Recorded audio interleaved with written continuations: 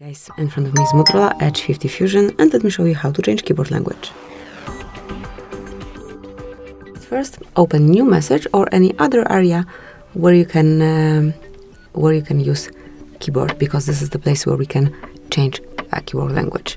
Now tap on settings icon, go to languages, mark plus icon to other keyboard, and you can either scroll all the way down till you find the preferred language, or you can provide it in search area. Select it, tap on done. To remove unnecessary language, use this button, just tap on edit, select the language that you want to remove and tap on pin icon. Then let's go back, and if you have two languages, as it's in my case, just mark this word icon to switch between them.